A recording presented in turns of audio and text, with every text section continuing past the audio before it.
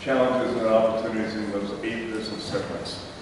So we're going to go from the wearables, the eyeglasses, to Mr. Satomura-san.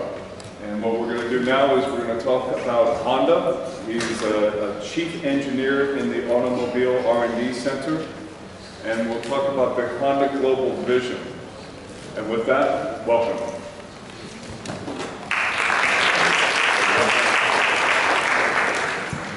皆さん、こんにちは。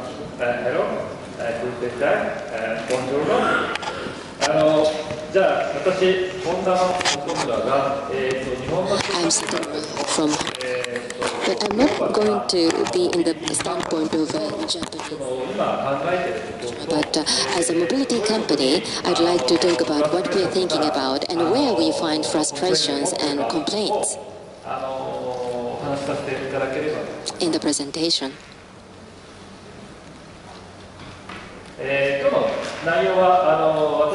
This is today's series of contents.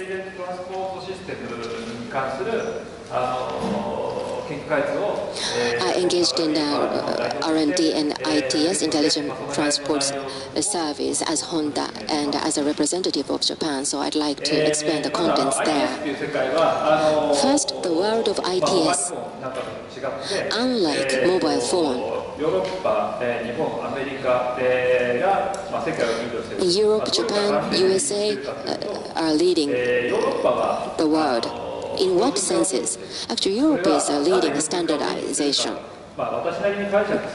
My interpretation of the reason why Europe is leading standardization is because there are many countries, and several tens of years, countries were staging a war each other. And basically, ethnic groups were different, and they were not in good terms, and small towns and industries are not expected to grow so much in the future. That's why, in order to maintain the industries that they had and market that they had, so everybody must have the same concept and awareness to build up.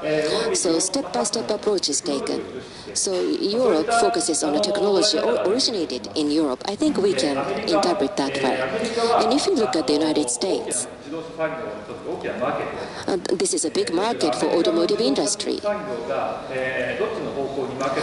Which direction, depending on which direction U.S. automotive industry goes, there will be a big difference. So, DOT and NHTSA are in the position to lead the regulations and lead industries. And Japan, actually industrial structure is quite different. Horizontal and government-led. So there is quite a big conflict, and supported by a superb supplier in Japan, Japan is proceeding. That is a structure. Next page. This shows the ITS structure of Japan. And probably it will be quite difficult for even Japanese people to understand, but the people overseas may find it difficult to understand. And let me start from the top. Actually, Japan's government cabinet has an ITS approval conference. And this is a de facto top management in Japan. And underneath, National Police Agency has an optical beacon. This is Japan-specific mechanism. And next, MLIT. This is a Ministry of Land, Infrastructure and Transport, and the Road Division, and ITS Spot is available. So radio communication services is available on the highway. The below comes MLIT, Ministry of Economy, Ministry Transport Office. The vehicle-to-vehicle project comes below. Even if we see the two, MLIT, the ministry, I forgot how many years ago, but the two ministries were merged. But in fact, you can see that they have automobile and road section, that they have different budget, different floors, that even after the merge, that this ministry is not becoming wholly into one. That's a fact in Japan. And below that comes MIC, which leads to standardization. And in the end, the coordinator of all ITS Japan becomes in the bottom. This is how things are proceeded in Japan. And Japanese death from the traffic accidents, we target below 2,500 people per year by 2018. So every year, the death number is decreasing every year. It's because the Japanese industry itself is cooling down. The money, we cannot spend more. We don't have money to spend. So on weekends, you don't drive in a family. It's becoming less of us for us to go out on weekends. So Saturday and Sunday traffic accidents is decreasing, therefore leading to the decrease in death number. Of course, medication is emergency medical rescue. Those areas are growing. So Japanese traffic accidents is not decreasing just because of the evolution in automobile, but industry and other medical institutions and medical services are leading to the decrease in the death from the traffic accidents. Unfortunately, this year it's going higher. So maybe Japanese economy is picking up. Maybe you could say that in other words. So talking about something else now, in past few years, Japanese IPS has been spending time on these. But we had to waste time. How we wasted time as an ITS is going to be mentioned next. For Japan, locally meaning we have specific, we were looking into ITS band. MLIT had 5.8 gigahertz band. It's been used for ITC partially, and that bandwidth and Toyota's recommending 700 megahertz band. The analog TV vacant used for ITS. That's what we've been doing. You can see from those pictures that left side, 5.8 gigahertz band is not reaching well. The middle and the right, you see more red, and they're pretty much the same. That's the communication quality. Roughly speaking, considering the current power, about 600 meter is reachable. The middle standard here is using US DSRC. It's the same as the wave, meaning European ITS G5. In fact, the device itself is the same, so US wave and the European ITS are equivalent of the middle, about 600 meter reachability. This is the line of sight. And this is the known line of sight. The sender is behind this building, hiding behind the building to see how much it reaches. So it's behind the building. So in fact, I'm sure this is not unlikely to happen in reality, but even so, 200-300 meter is reachable distance. Yes, 700, when 700 mega is used, of course it sees a better reachability. That does happen. In reality, as to how it is in the middle of the city, 2 weeks ago, ITS Congress took place in Odaiba, Tokyo, and we did the demonstration.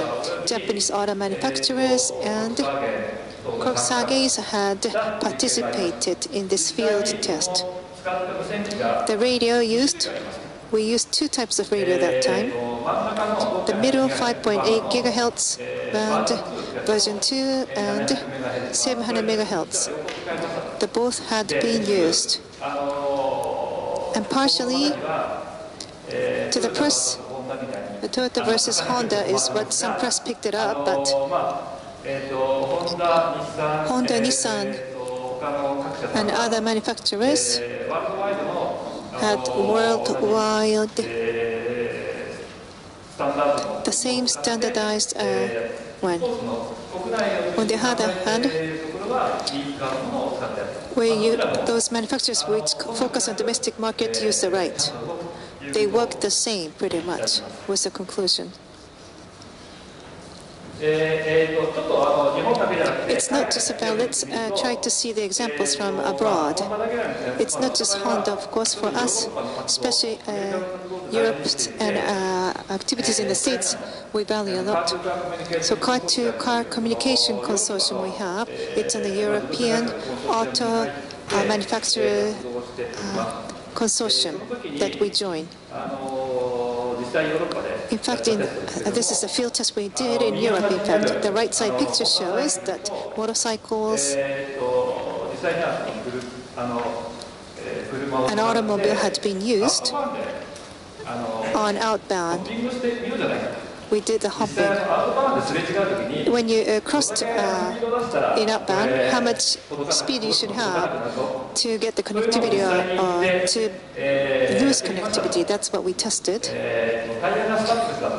The tires were stuckness, so we could not go above 160. So 160 times 2, it was 320, that we still had connectivity. The Doppler shift is something we shouldn't have to think because it's within the frequency band. The auto manufacturers, okay, we thought we had to know we had to test to see the fact, is what we thought. So we do many kinds of trials and field tests like this. The driver here, you see, is myself on the lower right. Next is the United States. As to where they are now, US DOT will be presenting something, will have some kind of regulatory in the end of this year regarding DSRC.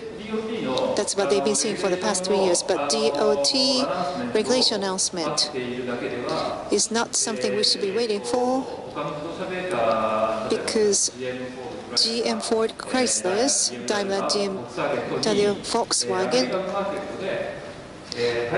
for them to compete equally with U.S. manufacturers, they're doing everything possible. This is just one example that U.S. DSRC has 5.9 giga. IEEE 802.11p is a standard they used. A .11p Wi-Fi chip is installed in smartphone chip. That's the engineering sample, Wi-Fi chip used. So the vehicle-to-pedestrian warning system had been tested using that. Let me explain what this is about. The user has a smartphone. Okay.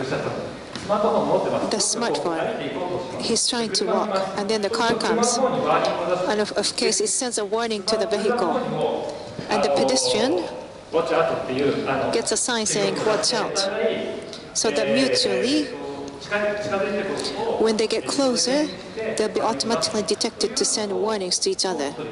That's the measure that's going on.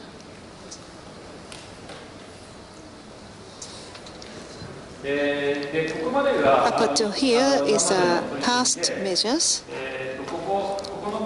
and this page talks about different topic. Autonomous driving, automatic driving concept will be explained here briefly. Why autonomous driving? Because it's not just for Honda, but it's been talked about since before. Every 10 years is a cycle, the boom comes. So now it's 2013. So a bit after year 2000, when in 1995, it was the first time I did autonomous driving. After I joined the company, it was a complete autonomous driving. that's already released as an auto manufacturer. It's the same for any auto manufacturer. If it's closed course, it runs automatically, it stops automatically anywhere, if it's as long as it's a closed area. But as a product-wise, to guarantee to the customers, it's a different story. It's going to be difficult. So automobiles for us, in a negative way, for the general user, it's going to be industrial good for the general user. It has a highest fatality rate as a product. So that's a negative side we have. But everybody wants automobile is another thing. So in that sense, as it says on top, realize the joy of mobility, meaning with an automobile, you can have fun. You can freely go any place else, anywhere, anytime. You can do anything you want. For that, safety has to be guaranteed, and the environment has to be improved.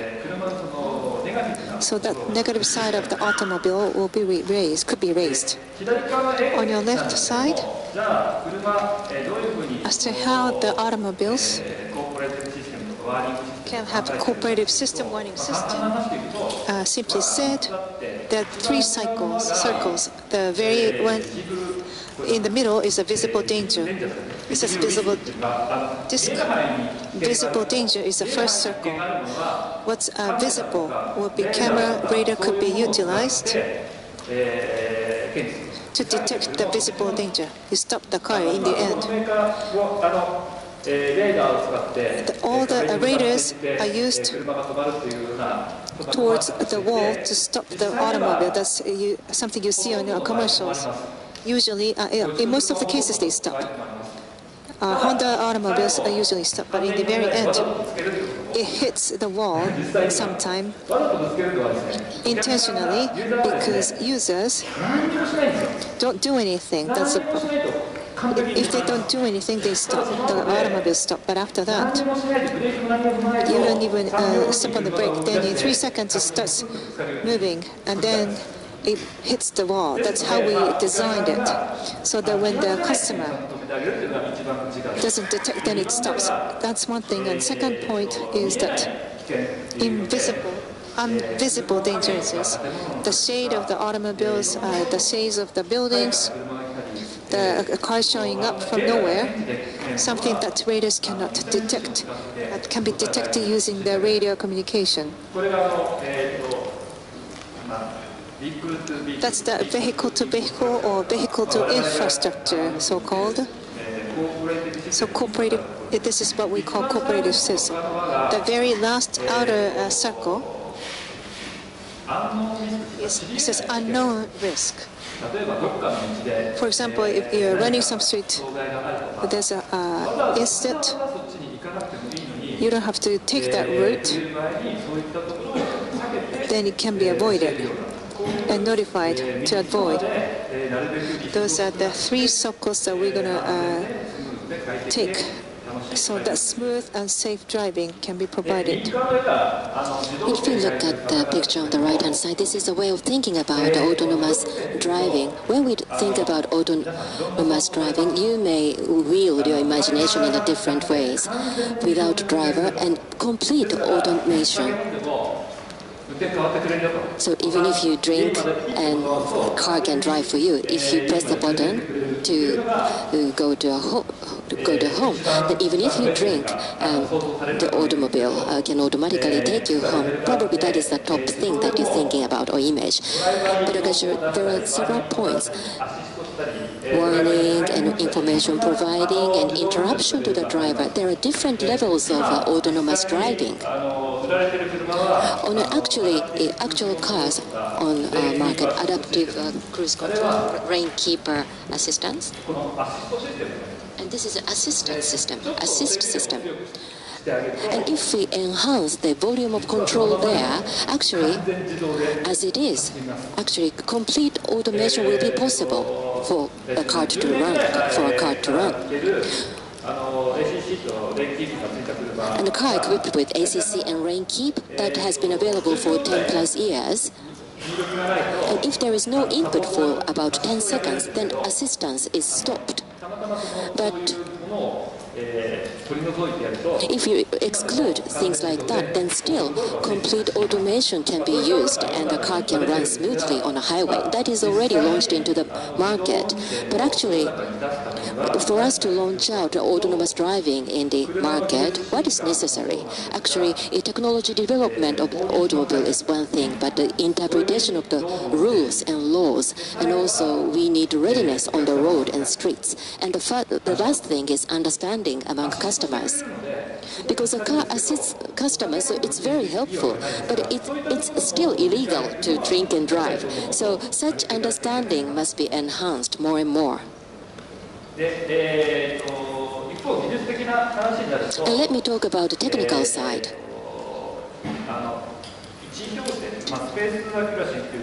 Space accuracy, and to what degree positioning can be made well on its own, and communication latency and reality, that is a horizontal axis, a vertical axis, and no matter how advanced space accuracy is made, it will not go to autonomous driving. And to cooperative autonomous system, communication reliability is the point. Actually, information and awareness level are coverable through the commercial-based communication. If we step ahead, and if we try to do a crash avoidance, then dedicated DSRC will be necessary. And eventually, quite heavily communication-dependent autonomous driving will, let's see, if we think about the current 3G LTE latency, that's 200 millisecond, 300 millisecond, then 10 times higher than that. 10 times higher speed will be needed, otherwise it will be a bit difficult to achieve that level. And from here, we'd like to talk about our vision.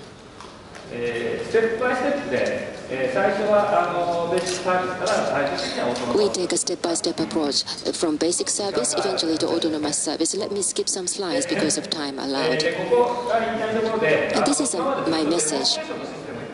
Actually, we have engaged in a lot of demonstration systems, but no matter how much we did demonstration, we cannot reach deployment. So we need field operation test and followed by piloting. And for us to launch out into the market, reliability, liability must be solved. Otherwise, this cannot launch out into the market. So automotive industry must think together with the government on these points. So we have some points that we tackled. So this is a summary with some keywords of what I mentioned. So I think there will be some discussion time after this. So if you have any question, please do not hesitate to ask me then. Thank you very much.